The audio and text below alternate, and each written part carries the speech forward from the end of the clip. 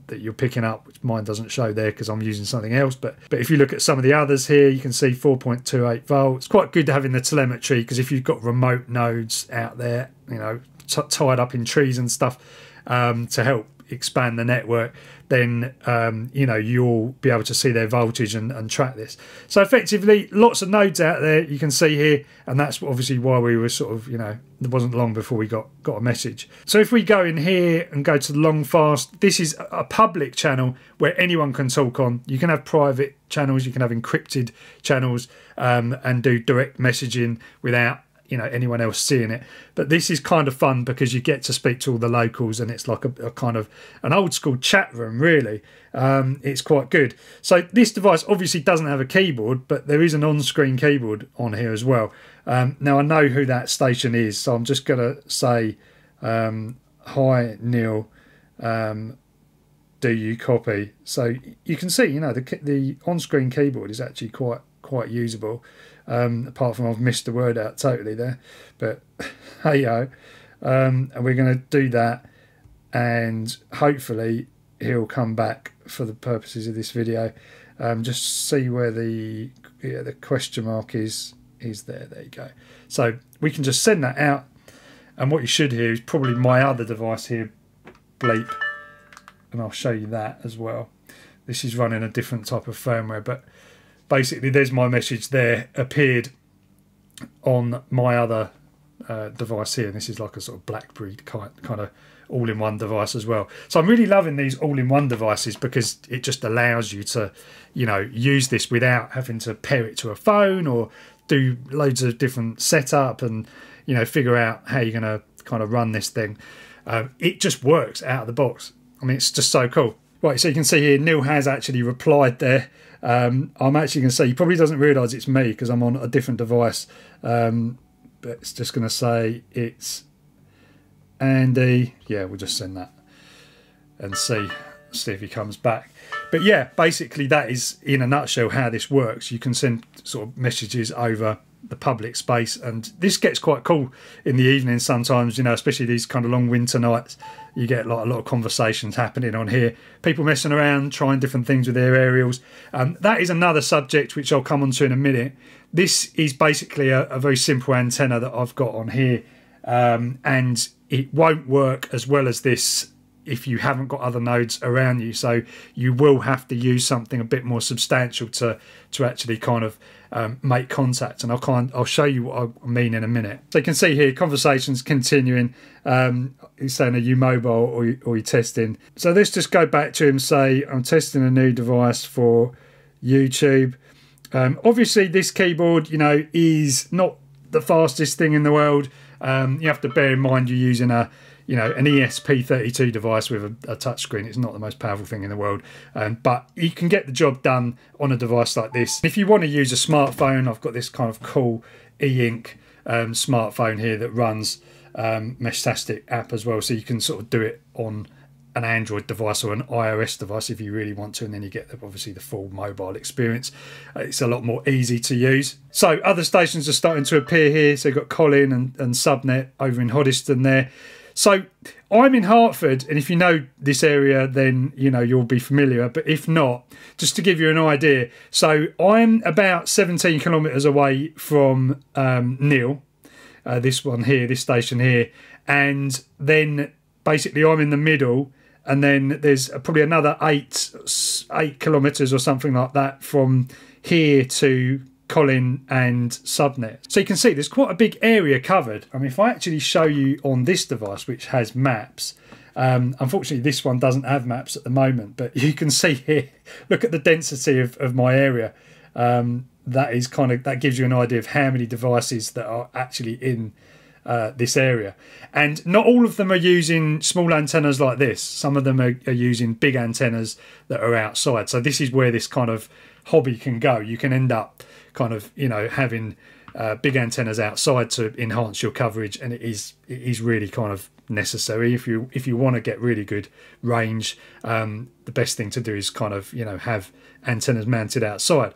But what's cool about this device is you could, if you were in a high location, all you may need is just this device on a window ledge in your window, and you might actually find, so because you've got a USB port there, you can plug into that back one, and it's even got like a little kind of kickstand out like that, so it can sit obviously when you haven't got that plugged in the bottom. But yeah, I know users that are using other nodes like the original Heltex, which you can kind of put into a 3D printed case, just literally stuck on a window ledge somewhere, and they're getting out pretty well and being able to sort of communicate on the mesh. This device does make it quite easy because you've got various ways of mounting this, but I've actually linked a couple of antennas that would work really well with this, because this is just a connector. You can unscrew that. I won't do it right now, but you can unscrew that, and then it's just a straightforward SMA connector. So you can have a small bit of coax is fine, not too much. You don't want to run like 10 meters of coax to an antenna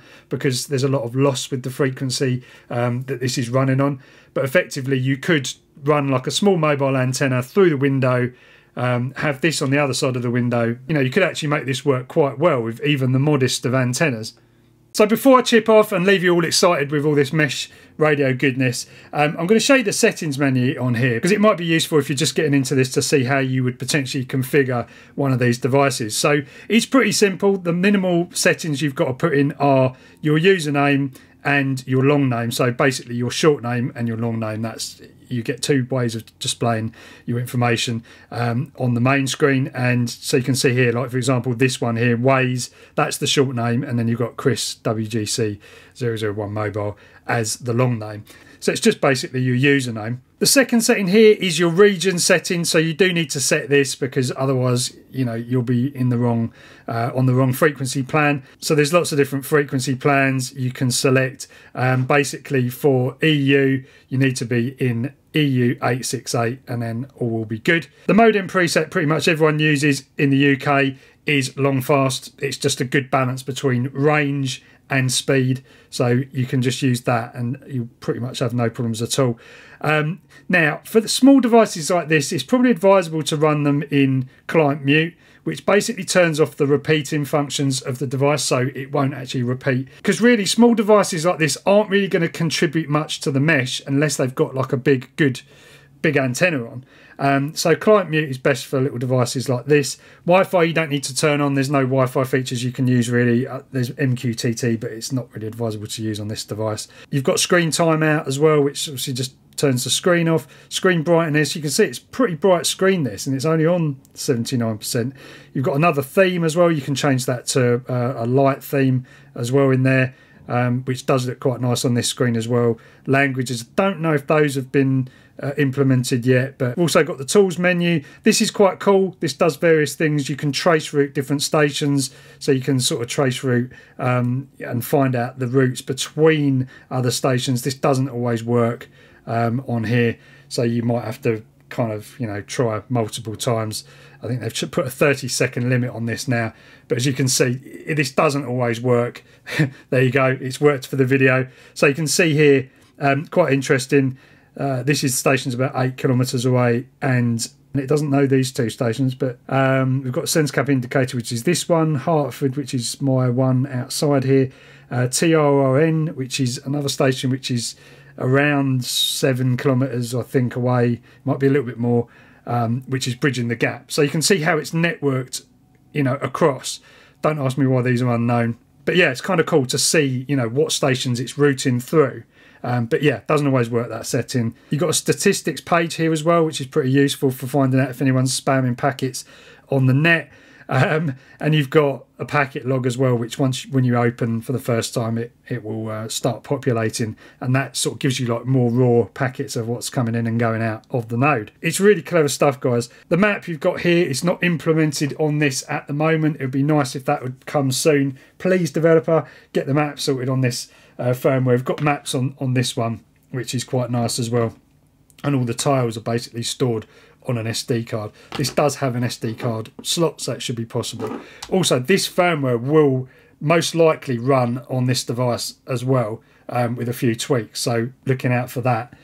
We should have this firmware running on here as well, so it would be possible to have maps, even though not kind of officially supported on the actual Meshtastic firmware. Anyway, guys, if you want to learn more about this stuff, there's loads of content on this channel about Meshtastic and mesh radio networks, so go check out the other videos.